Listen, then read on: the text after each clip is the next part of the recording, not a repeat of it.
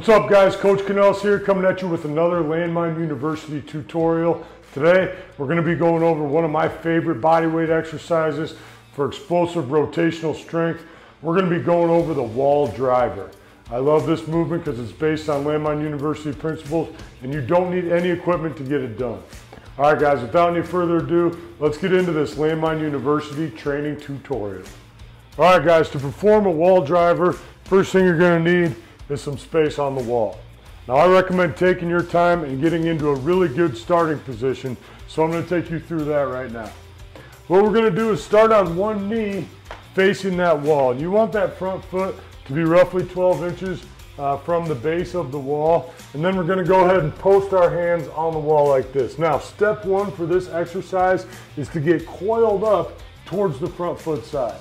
So what I want you to do is take those hands and rotate them towards that front foot.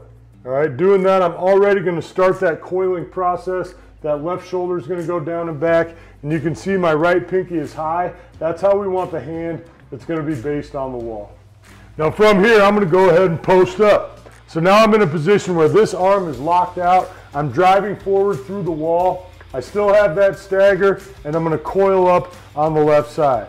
Now Landmine University coaches know that to get as coiled as possible, we really want to focus on that landmark. So I'm driving my left elbow into my hip and I'm hiking that left hip up into my elbow. Now there's a couple things I want to keep in mind when I'm in this position.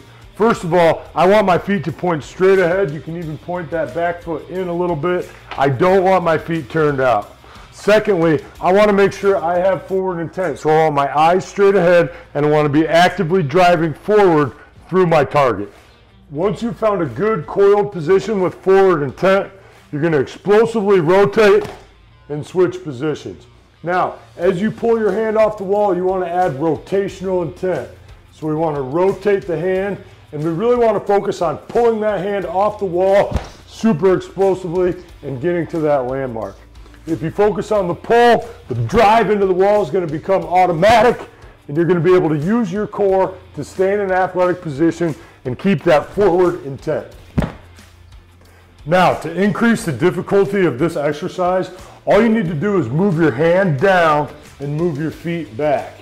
And you'll see that's going to allow you to train with a more aggressive spine and shin angle.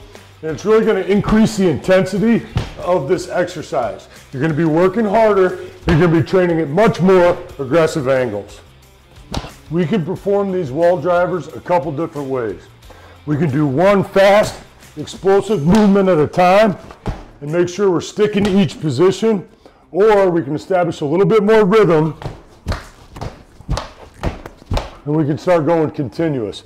That's going to make it a little bit more intense, but it's going to help you string these movements together while keeping your level down low.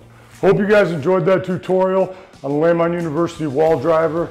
When my athletes are doing that exercise, they're usually doing 3 to 4 sets of anywhere from 8 to 20 repetitions on each side, depending on the goal.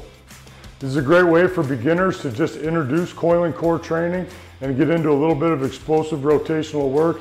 And it's also a great option for advanced athletes to include in their warm-up to get them queued up, get them moving explosively, and have them start thinking about that landmark. All right guys, that's it for this tutorial. Don't forget to like and subscribe, and I'll see you next time at Landmine University.